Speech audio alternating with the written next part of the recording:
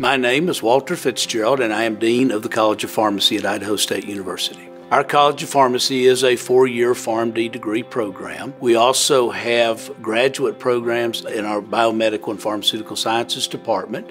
We have master's and Ph.D. degrees, and those are your basic science types of programs that find employment with pharmaceutical industry, laboratories, and also in academia. The Idaho State University College of Pharmacy operates campuses in Pocatello, Idaho, and in Meridian, Idaho, and in Anchorage, Alaska. Our placement rate in the College of Pharmacy approaches 100% after the licensure examination is completed by the candidate. Pharmacy's future is bright. The things that pharmacists are going to do in the near future and in the long term are going to continue to grow, and we're going to see more direct patient care by pharmacists. So if you want to do things that really make a difference in people's lives and that provide care and access in a state where access to health care is often limited, and you want to feel that reward of helping others, then you have come to the right place. We will prepare you to do that, not only now, but we will prepare you to be